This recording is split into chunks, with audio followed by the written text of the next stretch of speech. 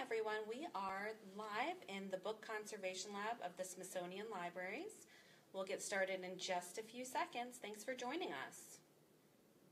In the meantime, if you have any questions, please be sure to let us know. If we don't get to them through the course of this broadcast, we're happy to answer them after the fact in a comment.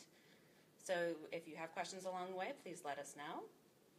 We're doing this in celebration of Preservation Week, which ends tomorrow, Saturday.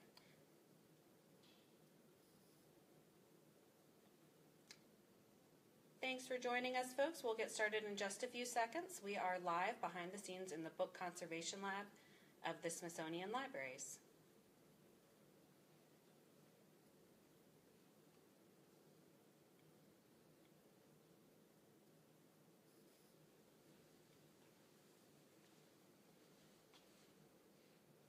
Hi, everyone. Thanks for joining us. We'll get started here in just a minute.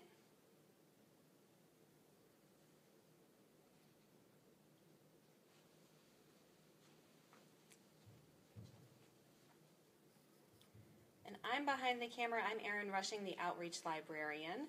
And I'm going to go ahead and introduce you to our real stars of the show today, Katie and Don in our Book Conservation Lab. So Katie and Don, why don't you introduce yourselves and tell us a little bit about what you do here. Okay, I'm Katie Wagner. I'm a book conservator for Smithsonian Libraries, and I work primarily with the rare material we have. We have 2.5 million books, 50,000 rare. And I'm Don Stankavage. I'm a library technician. I work primarily on repairing the general collection or circulating materials, and I also do a lot of work with commercial binding. Great. So I'm just going to pan across so people can see this big, beautiful open space that we have to work with and where we'll be touring today. This is the Book Conservation Lab. And we're going to start over here in Katie's bench.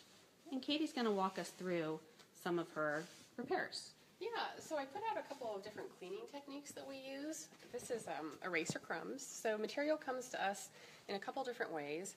It comes through scanning. So if somebody actually, a user requested this item for scanning, it's obviously disbound and very dirty, so we'd like it to look a little nicer before we scan it.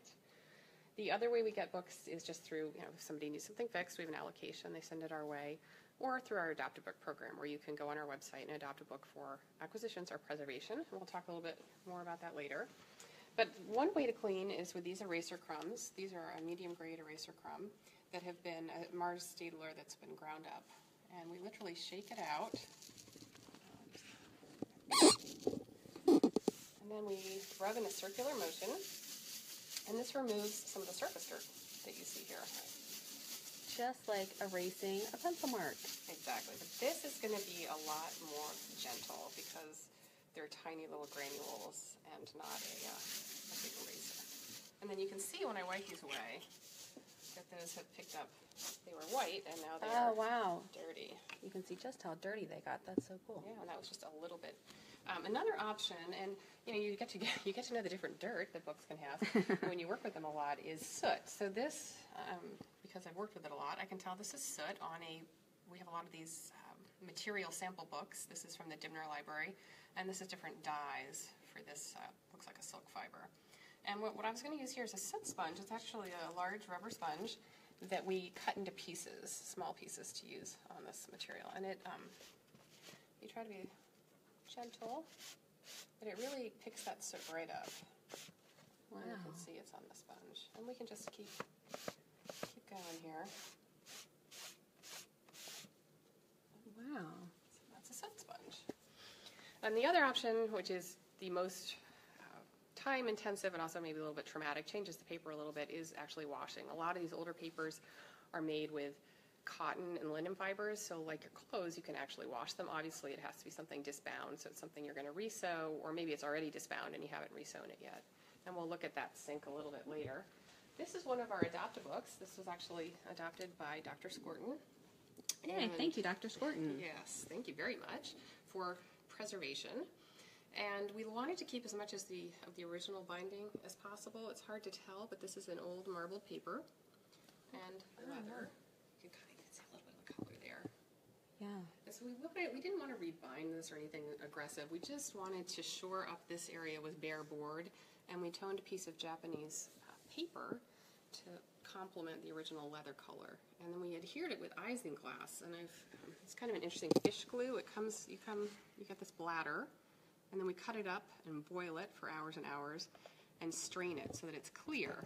And it's liquidy, it's very viscous, it's also reversible in water. It's important that a lot of our repairs are reversible. So I just want to, we have one comment that the audio is not quite loud enough, so maybe we need to talk a little bit talk louder louder. in this big space. All right, so I'm talking about... Let us know if you continue to have trouble hearing. Okay, so this is our fish glue that comes as a bladder that we cut up, boil, and strain and turns into sort of a clear liquid that we then dry, and we can easily rehydrate this in water. And that's what I use to adhere this because it is reversible in water. Fish glue. Wow. Fish glue. Awesome.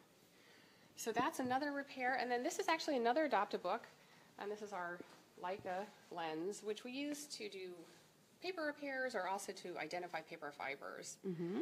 And this is an interesting book from the American Art and Portrait Gallery that has tissues of different hairstyles that you can put over a head.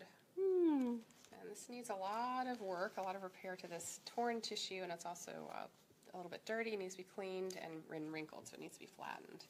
But that's sort of a very interesting, unique book that we have in our collection. So I thought we could show you some of our equipment that we use every day. Yay, let's go for a tour. We're going to go on a walk. This is our workhorse.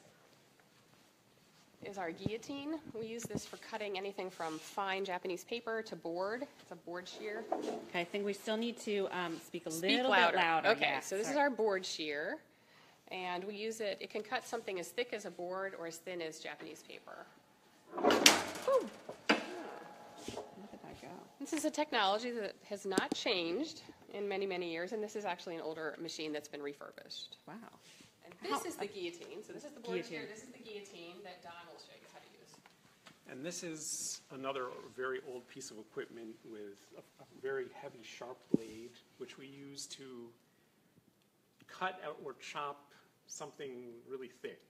Sometimes a stack of paper or the very edge of a text block. And this is not a collection item that we No, have exactly. This in is just here a right sample. now. This is just an example. Right. Don't worry, folks. So you can see how this blade Wow. very quickly chop, just like that. Awesome. And when would you use that, Don? Primarily, we would use this if we need to trim off the very edge of a text block. Other times, we might have just a lot of paper that we need to cut into various sizes, and it's faster to stack it all up in a big stack and chop it all up and get what we need. Awesome. Great. So we are still having some reminders to project our voices. Thank you for the reminders. We do have an exterior mic, but this is a very big space. I think we're getting lost. Our voices are getting lost. So this is our washing station. This is our sink with deionized water and calcium carbonate water. So we can wash, and then we can actually buffer with the calcium carbonate if we want. Usually for things without illustrations, because anything with color you don't want to buffer. So this is a great resource. And once it's washed, these are our drying racks. Katie loves the drying I racks. love the drying rack because I found this, and we had a terrible one before. So these actually can lift out, and you can bring them over to the sink. Oh, wow. Which is great. And then we let it dry on the drying rack for several hours till it's sort of dry to the touch, the items. And then the final step is to put them under weight between blotters and wool felts. So can you remind us, when would you wash something? I would often wash something that already has had water damage. So sometimes we call them tide marks. When something has been washed or become wet, where that dampness stopped, it'll leave a dark crease, a wavy line. Mm-hmm. And those can virtually be, in most cases, eliminated by further washing. Oh, okay. So water heals or fixes water. Yes, water fixes water. This is also something we use primarily for labels on boxes for our Adopt-A-Book program or labels for pamphlets. It's a Kensal hot stamping machine. And we set the type, literally, letter by letter. I've already done that. So. Oh, you can feel it's warm. Yes, so it's a heat process, and then we use You can use real gold. This is obviously not gold. It's a silver foil that we place here. Let's see. And while Katie gets it set up, let me remind you, we are happy to answer any questions that you have about what you see here today, or if you have any questions about your own things for Preservation Week. Oh, look at that. Ta-da! Not quite. We probably redo that one, but it's you get the idea, right? Nice. Probably needs a little bit more heat on it. So fancy. Yeah. Thank you. And these are job backers. This is our latest edition. And we put the books in here when we're either cleaning a spine or we're rebinding and rebacking, rounding that spine again once it's been washed and dried and resewn. So before we go off to Don's station where he's going to show us a bit about book repair, we do have a few questions about how to care and store 400-year-old books. Don, would you like to take that one? Well, a 100-year-old book. Primarily, it's important to think about the environment where the book is being stored. And obviously, it's best not to keep a book in a basement or an attic. We want to try to keep the book in an environment where we live, because that way we know the temperature is probably going to be comfortable for us and for the book. High humidity, high heat, or very, very cold temperatures as well can sometimes damage a book, and the environment is very important, I guess, is what the first thing I would say. Secondly, I would certainly want to keep the book on a shelf upright. If it was sort of falling apart and it can't stand upright, then, laying it down on its side would be okay. If you want to get really fancy, I suppose using metal shelves is better than wood shelves. But more than anything, keeping the book away from excess sunlight and in an environment that is a temperature that is going to be comfortable for you in your normal living space is really going to go a long way to keeping the book in good shape, I would say. Great. I don't know if Katie has more to add to that. Or... That sounds great. Good advice. Okay. So we're going to go over to Don's station. And while we go over here and take a look at what he has set up for us, we also had a question that I think maybe you'll answer while you demonstrate, and that is, do you make your own paste papers and marbled papers for new bindings? Typically, we sometimes might do that. It's pretty rare, though. If we need to use marbled paper or paste paper, we normally will try to order it from a commercial vendor. We don't really use it that often. In particular, I guess I don't use it that often because the materials that I'm working on are circulating items, general collection items. And with those, we're not as concerned about matching the original marble paper. Katie, working on the rare materials, would probably use it more than me. Well, again, we don't use it a ton because we're trying to retain as much of the original binding as we can, including the paper. So what we tend to do is repair the original marbled paper, but sometimes we'll use it in a box situation, lining of a box, or for decorative reasons on a new pamphlet that we're creating. Okay, great. Thank you. So why don't you go ahead and show us what you're doing here, Don? Well, one very common repair that we need to do is the repair of paper. And when we're repairing paper, we have a kind of a selection of different Japanese and Korean papers that we like to select for this purpose. And the reason we use these is because they're produced in a variety of weights and tones. And, some of them are very, very thin. They're also all very long fibered. You can probably see how the fibers kind of sticking out around the edges.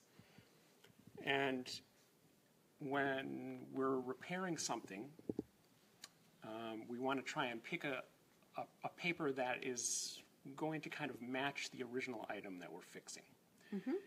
The idea is not that we want to try and hide our work, but we want to try to find something that will blend in with the original item, and just to make it aesthetically pleasing, but also try to keep the original presentation that's there as much as we can, and also make the intervention as minimal as possible. Okay. So for example, right now I have this item here. This is a pamphlet from 1904 relating to Brazil. And you can see the corner part here is creased and broken, starting to break off. And so what we want to try and do is strengthen this area and make sure that it doesn't break off completely, so we don't want to lose that. And also, because this is a circulating item that's going to be in the hands of researchers, Right. we want to keep it in good shape so they can actually look through it, read it, use it, and be able to see the entire object. So why don't you walk us through what you would do? Okay, well, in this case, whenever we're doing a paper mend, it's important to try to mend the paper on the side that does not have any text or imagery. Ah, okay. We don't want to put a piece of paper over the top of this because then we're going to end up covering the original image and obscuring it from someone who might want to be able to look at it for research purposes. So in this case, conveniently, we have the side that we can fix is totally blank. And so we'll go over to this side. And I have it resting on, these are just pieces of bookboard that are covered with blotter and a polyester material called Hollytex. And the reason we're using that is it supports this book so I can work with the area that I need to fix. And also the polyester allows us to use an adhesive and make sure that the material and the item doesn't stick to what's underneath it. So in this case, again, like I said, we want to try to find a paper that is generally going to match the tone of this paper. And we also want to make it minimal and keep it from, I guess, being a giant eyesore. yeah, eyesore. That's a good word. So you could take a paper like this, which is kind of white.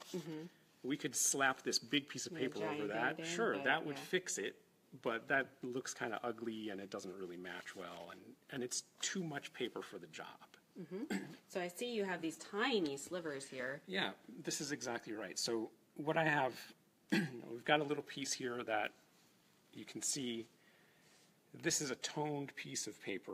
It's pretty thin, and if I lay it on this, it blends pretty well with the original background, right?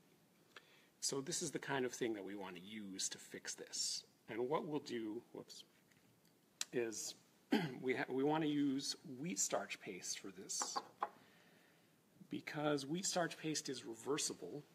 And another thing I should mention is every repair we do, we want it to be reversible. Oh, that's a great point. Because in the future, conservation techniques might change, and we want book conservators to be able to look at the work that we did and see what we did and be able to take it apart and fix it again if they need to, or maybe they have a better way of fixing it in the future, and we want them to be able to do that. So in this case, we'll take just a little bit of wheat starch paste. We don't want to use a lot because we don't want to oversaturate the original paper. And we'll brush it on here. And I have this paper just on a piece of Mylar because that makes it easy for me to see what I'm doing and to pull the paper off when I'm done. And I'm brushing the wheat starch paste. I want to try to brush it away from the center so that I can stretch out the long fibers that are on this paper and allow them to grab onto the original item. Okay, then we're just going to lift it off and place it over our broken area here. And you can see it's just covering just where the crease is. And I also like to take a little brush like this and just kind of gently brush down and out to, again, extend those fibers and make sure that my repair paper is really stuck on there well. And then, very importantly, the final phase is we want to put some weight on this repaired area. The weight is going to help Okay. keep it stuck together and help the paper dry. And how long do you leave it like that? Well, we come back and check every so often. I would say something that small probably won't take more than 10, 15 minutes at most to Oh, dry okay. thoroughly. Great. And so then I would come back and check that, and it should be blended in and dry and barely noticeable. And again, securing that break in the page. Great. And so we've had a couple of questions since Don started his demonstration about leather bindings. And also just a quick reminder just to speak up a little Yes, bit in okay. this nice big space. So a question about leather bindings, and is there anything that you should do to maintain them or keep them from getting brittle over time? Well, we don't really recommend oiling anymore. That was something that was done a lot in the 80s. And so really just keeping it clean and in the right environment is the best thing you can really do for it. Some leathers do have sort of an inherent vice in them. Some of them were, especially the late 19th century leather, was done with some chemicals that create sulfur and will break down over time, and there's not a lot we can do about that. There's a condition called red rot that can happen, and we don't have effective ways to really treat that. We have some things we can do to consolidate it, but it's not going to reverse the damage. We also had a question about fungus and mold and how to prevent and treat that after it happens. Well, what you really want to do is prevent mold Well, if you can, and that goes back to the environment. You know, keep it in an environment where you live. Certainly not. Don't keep books in the basement if you can avoid it, because that's the environment that a mold will want to grow in. Something damp with the relative humidity is high. If you already have something that has mold, what can be done is it can be frozen. That will not kill the mold, but it will deactivate the mold, and then you can vacuum it with very carefully with some cheesecloth over the nozzle and your vacuum on very, very low.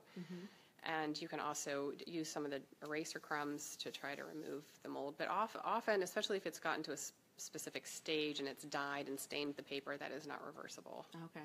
And would you recommend that somebody do something like that themselves, or are there resources that people can find? Really, I would suggest. We have a professional organization, the American Institute for Conservation, AIC, and they have a website, and they have conservators that they can recommend to you for that kind of work. It is very technical. It is very difficult. And mold is one of the most difficult things we deal with. All right, so folks, we are wrapping up here in our book conservation lab. If you have any last questions, please let us know. Otherwise, if we don't get to them, we're happy to answer in comments. And again, for those of you having some sound quality issues, I apologize for that. We'll look into other ways of doing our sound in the future, although some folks are saying they're having a perfectly easy time hearing, so we will have to investigate that. But yeah, so we're wrapping up now. Any last questions, please let us know. And last pan over this really fantastic facility. We do have another question, which is, I have a book with brass closing snaps. How does one replace them? Oh, that's a tough one. There are people who will fabricate those, and there are actually commercial websites you can go to where you can find those. They are usually custom made, so they're going to need the actual size and perhaps a picture of what you have on there, and they can replicate that. It is not inexpensive, and you probably need a conservator to reattach it to your binding. Okay. Yeah. Well, I think that just about wraps it up for us today, folks. Thank you so much for joining us in the Book Conservation Lab. Thank you, Katie. Thank you, Dawn, for this great tour. Again, if you have more questions, feel free to leave them in the comments, and we'll get back to them this afternoon or later. And thanks so much for joining us. Bye. Bye.